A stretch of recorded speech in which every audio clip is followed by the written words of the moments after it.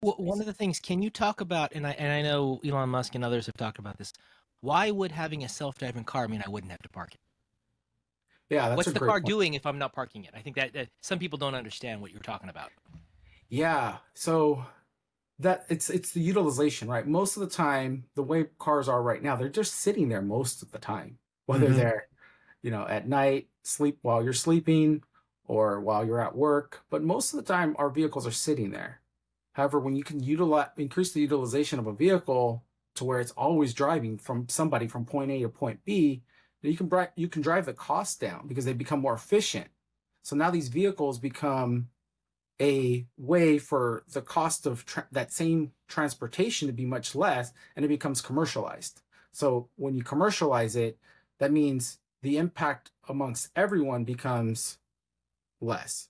So the cost per mile to travel from point A to point B in a self-driving vehicle becomes much less than the cost of owning a vehicle, maintaining it, and parking it there for 8, 20, I don't know how many hours a day a car average on average sits there in your driveway.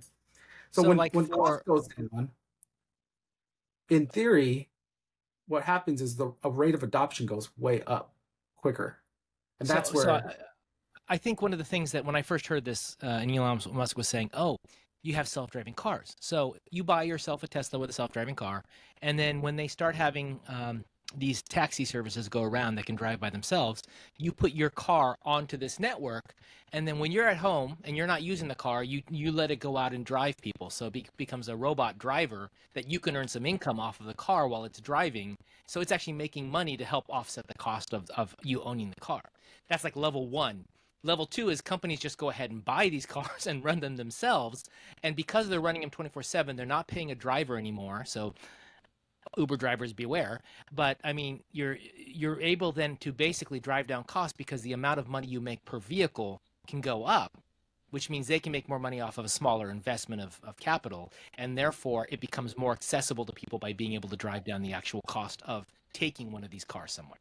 And therefore, I don't have to buy a car for the convenience because there's a convenient network out there that's affordable that can take me places. Is that what well, that's kind of what we're talking about, right?